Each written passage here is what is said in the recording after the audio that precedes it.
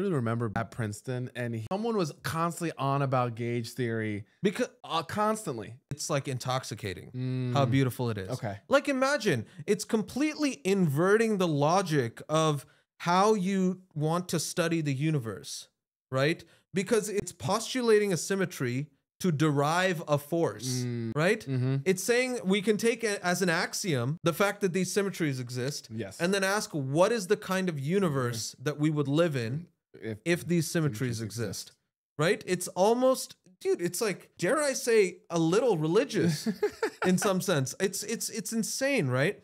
There's a theorem called Noether's theorem, which basically codifies this idea. Hermann Weyl started working on symmetries in physics. He piggybacked off of Noether and he renamed these symmetries something called gauge symmetries after like the gauges of railroad tracks and how they're all like, you know, standardized.